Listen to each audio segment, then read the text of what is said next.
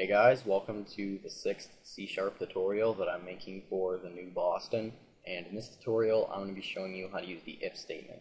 So all you're going to need for this tutorial is a button and a text box. And once you have that on your form, just go ahead and double click on the button.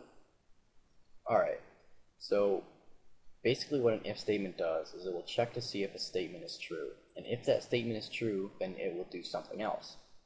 So to write an if statement, you're just going to want to write if, and then following that you're going to want to put two parentheses, and in these two parentheses is the statement that you're going to want to check to see if it's true or not. And we're going to want to check to see if text box 1's text equals Adam. So we're going to say if text box 1 for our text box, and then say dot text for the text property of our text box, and we want to say if the text of the text box is Adam, then we're just going to have a message box show saying hello. Alright, and the reason that we have to put two equal signs here is because two equal signs will check to see if it's true or not, where one equal sign will just set the value of text box 1. So if we were to just put one equal sign there, it would throw an error, but if we were to put it outside of an if statement, it would just set the text of text box 1 to Adam, and we don't want to do that. We want to check to see if text box 1's text is equal to Adam. And then if it is, then we want to have a message box show. So following our if statement, we need to put two curly braces. And then inside of these curly braces is all the code that will be executed if this is true. So if text box 1's text equals Adam, then we're just going to have a message box show saying hello. Alright, so once again here, to write an if statement, you just need to type if, and then two parentheses following that.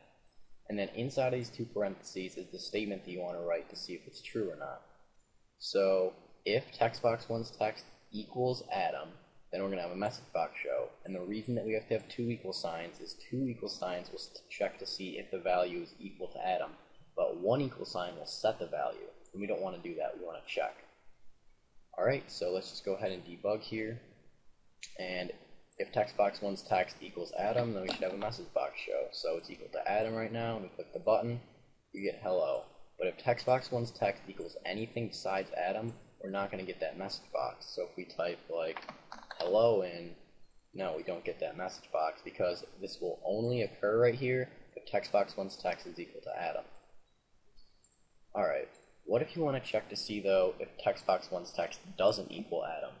So you will always get the message box unless text box 1's text equals to Adam. And to do that, you're just going to want to put exclamation point equal sign. And what this means is it will check to see if text box 1's text doesn't equal Adam. So if text box 1's text doesn't equal Adam, then we'll get a message box to show. Alright, so let's just go ahead and debug here. So the message box will show every time unless text box 1's text equals Adam. So we're just going to put hello in here, should get Adam, or hello I mean, yep. Type in anything else, hello, yep. But if we type in Adam, then this will return false because it will say if text box 1's text doesn't equal Adam, and it does equal Adam, so we'll never get to this code. So let's just click this button, and nope, we don't get that message box because text box 1's text equals Adam. Alright, what if you want to check to see though if text box 1's text equals Bob? So, well, let's actually just change this back to equal to Adam. So you're going to want to say if text box's text equals Adam, then we'll have a message box show. And then you also want to check to see if text box 1's text equals Bob. So if text box 1's text equals Bob, then we want to have a message box show saying yo. So, alright, so we get yo right there. Alright. And we type in Bob now, and we should get a message box saying yo. Yep. But there's a better way to do this. So basically what it's going to do here is it's going to check to see if it's Adam. And if it was Adam, then it would get a message box saying hello. And then it would go down here and say if text box 1's text equals Bob. Well, if you have a whole bunch of if statements right here checking to see if there's like 300 or 400 people's names, then that's not very good because it has to go through each one of these if statements. But if you were to just type right here, else if, then what it's going to do is if text box 1's text equals Adam, then it's just going to skip over this because it can't be equal to Adam and Bob. It just can't do that. So if text box 1's text equals Adam, then it's just going to stop right there, and not ever get to this code. It will show the message box, but once it's done executing everything inside of here, it'll just stop and go right down to there and just skip after this else if statement. And you can have as many else ifs as you want. So if you wanted to have another else if saying else if text box one's text equals Joe, then we want to get a message box that says hi. So we'll just have a message box saying hi. Alright, so let's just go ahead and make sure that this works here.